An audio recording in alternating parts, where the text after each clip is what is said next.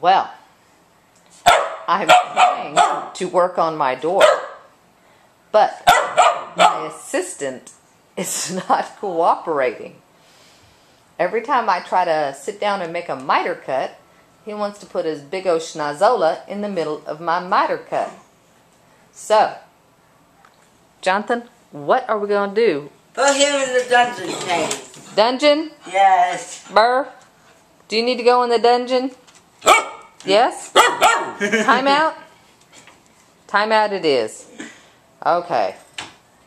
Can we get back to working now? Burr, can we get back to working? Yes? Okay. Are we allowed to work again now? Oh, now you look so sweet. Isn't that funny?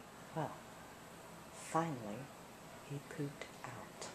So maybe some work can be done while the beast takes a nap.